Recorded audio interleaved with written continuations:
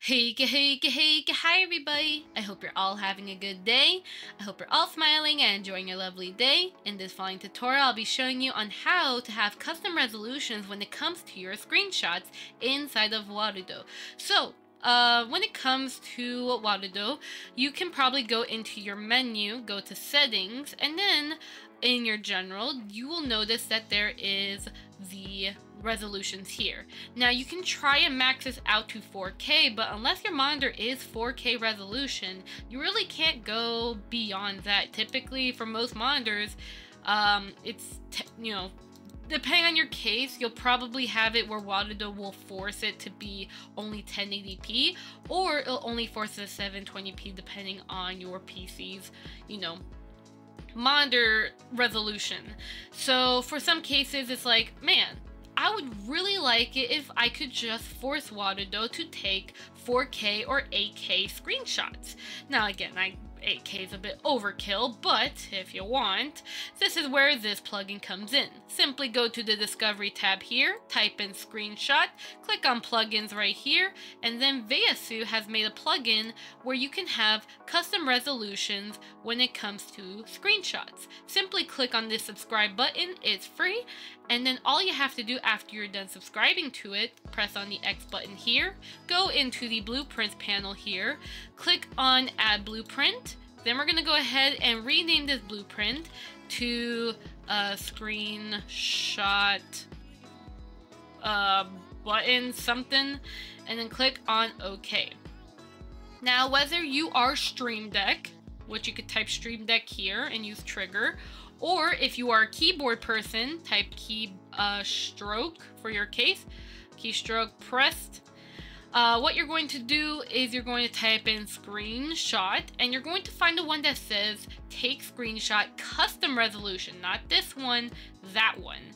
And then from here you can connect it to your Stream Deck. Let's say we call this screenshot, or your keyboard if you like. And then pretty much from here, you can be able to set the resolution to what you want. Let's say for this one, I'm going to do 3840 by 2160. And then I can set this to yes, main camera, have anti-aliasing. And then if you want the success message there or not, up to you.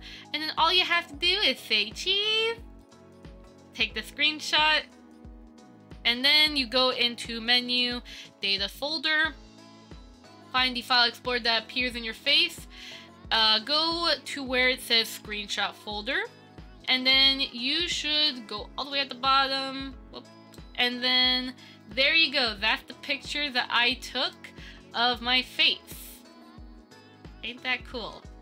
So yeah, and that's pretty much, you can use this for thumbnails and stuff like that. Now, of course, if you want to have transparent images, simply go to assets, go into camera here, and then go to basic properties and set this to yes, so that way, again, it'll be transparent.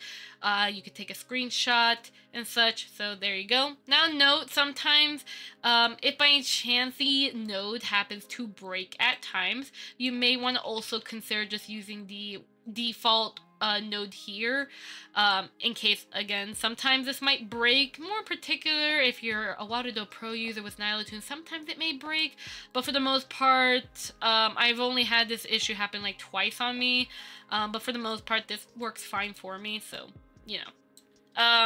so again, just keep that in mind. If for some reason it's not working for you, maybe consider try using the default one or rebooting Warudo to try and get it working. But otherwise, I hope you have a lovely day, and I'll see you guys next time. Bye bye! Thank you to all my Snowflake members. In case you don't know, I have YouTube membership, so if you want to further support this channel and what I do, then feel free to join the Snowflake members. Otherwise though, just your support means so much to me, and I appreciate every ounce of it. Either way though, with that being said though, hey, goodbye everyone! I hope to see you guys next time, okay? Bye bye!